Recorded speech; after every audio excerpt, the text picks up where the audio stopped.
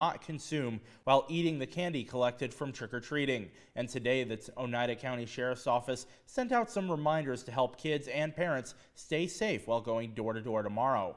Eyewitness News reporter Jessica Landman explains the sheriff's advice. Halloween is tomorrow, and the Sheriff's Department wanted to put out some safety reminders to all those enjoying the holiday by trick-or-treating. To those wearing costumes, they recommend reflective stickers or glow sticks so that children are more easily seen, as well as wearing costume accessories that are soft or flexible rather than hard or sharp to avoid accidental injury. When trick-or-treating, they recommend walking with a trusted adult, carrying a flashlight, being sure to adhere to all normal road safety rules, inspecting all candy for tampering, and if a house's lights are not on, do not stop at that house.